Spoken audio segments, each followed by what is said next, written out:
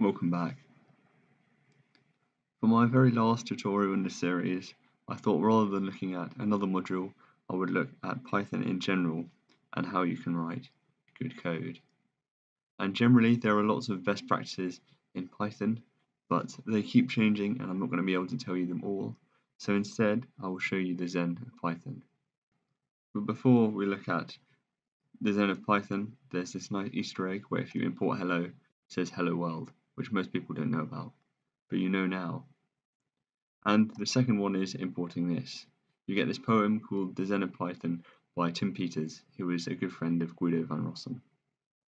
But before we look at the poem itself, which we'll do line by line, I'm going to open the file that contains this.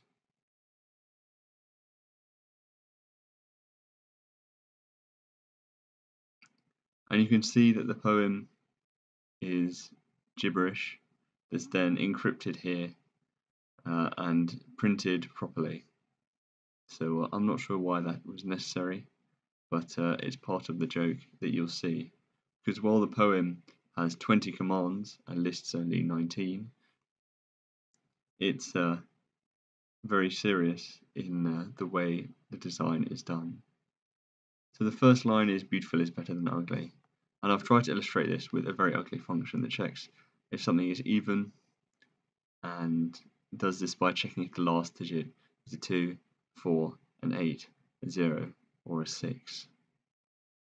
And you can see that, there is bad spacing, the variables are inconsistent. We've got this back operator here, and the idea of checking whether a number is even by looking at the last digit is in itself ugly. And instead, we can just check if the number mod 2 is 0. The next line is explicit is better than implicit, and I think the best way to illustrate this is with a NumPy trick. So we have an array which is a NumPy array. You can see it's just the numbers 1, 2, and 3. And then we say array none, and it's unclear what that's done. But if we actually add array numpy.newAxis, then we see what it's doing is adding a new axis to the beginning. So it's converting our array from a list of 3 numbers into a list that contains a list of 3 numbers, but obviously as a NumPy array. And if you just put this and no one had seen it, it would be unclear what's happening. But if you look at this NumPy newAxis, then you can either guess what's happening or look it up. There are many examples where being explicit is very necessary, because it's not just someone else that might read your code later and not know what it means, but it might be you. Next, simple is better than complex. So we have this array, which is now the numbers 1 to 4, and we add 1 to all the numbers and then convert it into a NumPy array. And you see we've got a lambda and a map function, when you can just convert it and add 1. And so this second simple solution is a lot better than the complex one. But then complex is better than complicated. So if you ever want to send an email, you could try doing it with Socket, and it's more of an interesting networking task than something you'd ever do, because there are libraries like smtplib, which are a bit more complex, but not as complicated, and Google API Client, which is quite complex, but makes things very easy to use because it handles most of the complexity for you. Flat is better than nested. This is a general rule about storing things, because if you create this hierarchy, it tends not to add any meaningful information, it just adds confusion and makes it more strict for how things are organized.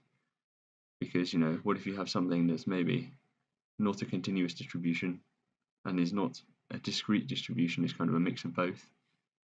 It's unclear where you might add this.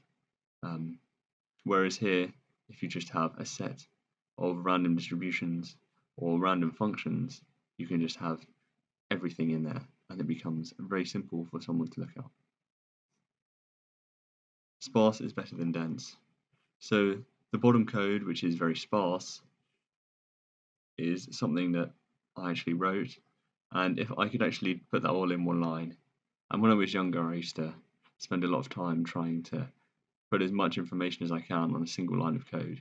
And if you want to do that, you can actually play this thing called code golf, where the aim is to use the minimum number of characters.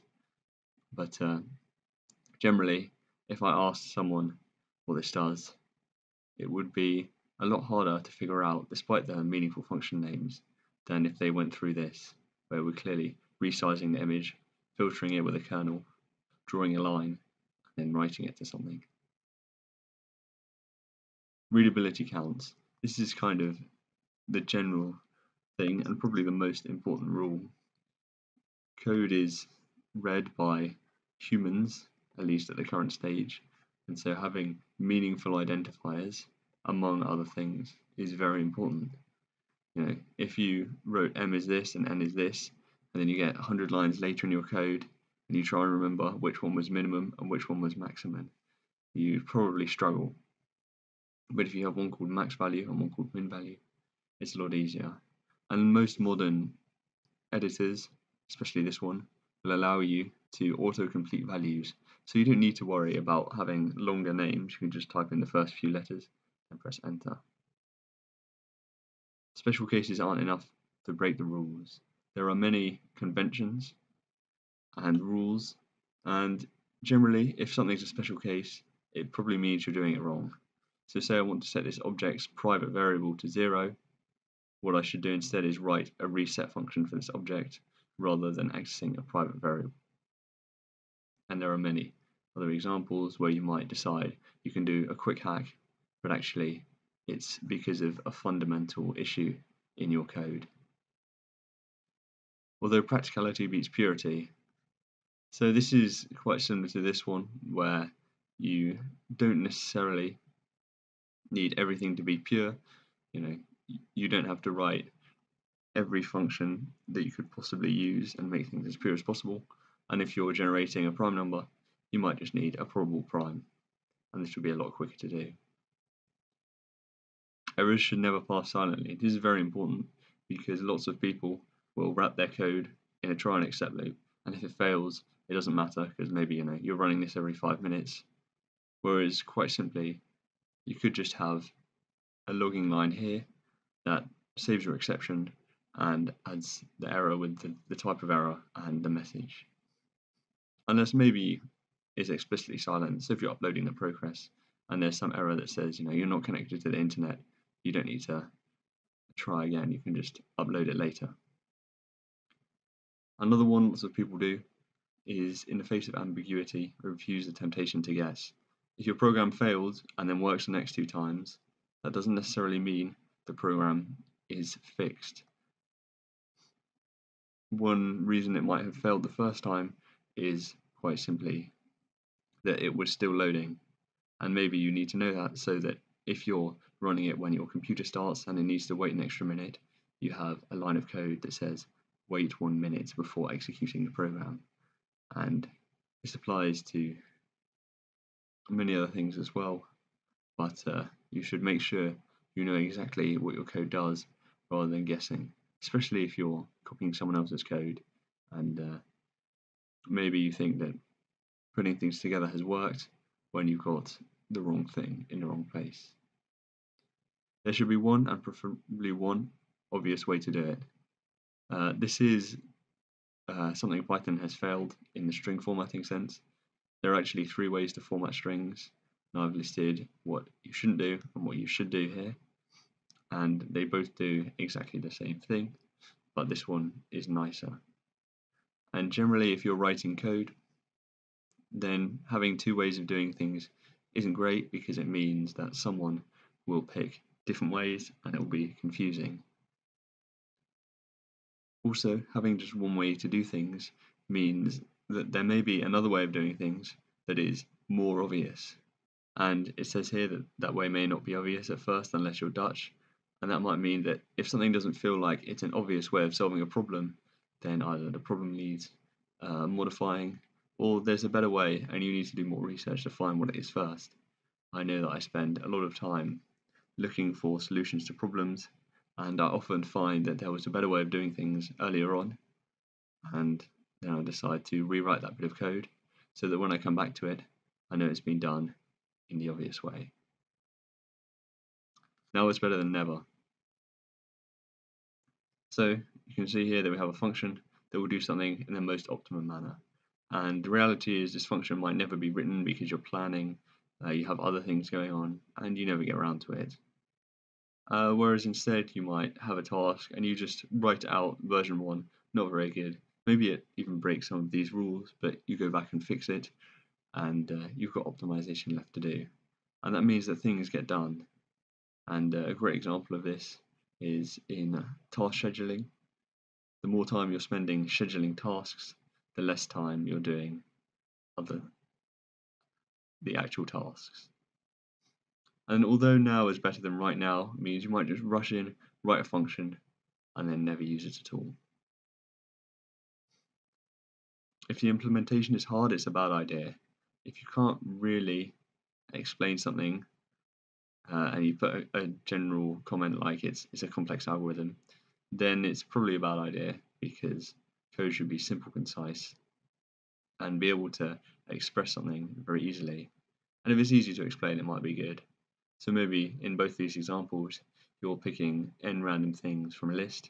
In this one, you just shuffle it and then take the first n, and here you have some complex algorithm that keeps doing it. And this one's very easy to explain, and that's why I might say if I'm going to pick n numbers from this list, I'll just use the second method. And then the final line is namespaces are one honking great idea. Let's do more of those. If you're not familiar with namespaces, they are spaces to put names in. They are a way of assigning variables to a specific thing. And that thing might be a class, it might be a global variable, but you do it rather than by typing out the variable name in your code, you do it kind of a more fluid way. And so here I've got these definitions where x is 5 and y is 6.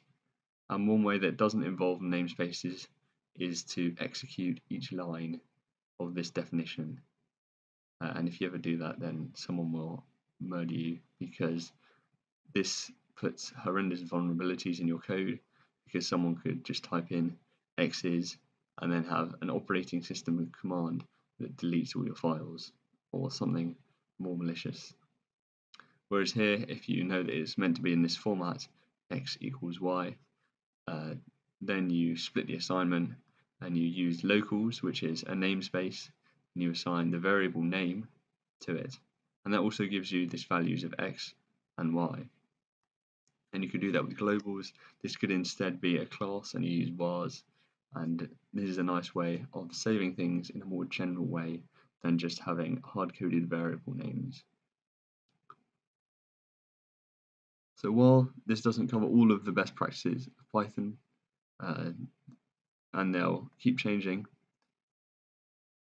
it does cover some more general principles of programming, because after all, the aim of coding is to take a series of instructions in your head and convey them in code that a computer can run.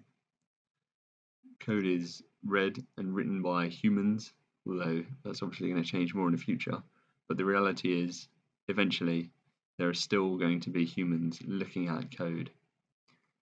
And if you want to find bugs, having meaningful identifier names, for example, makes your code clearer for you to work on and improve. And with so many people working in teams, having code that you're struggling to understand is going to make it impossible for anyone you're working with.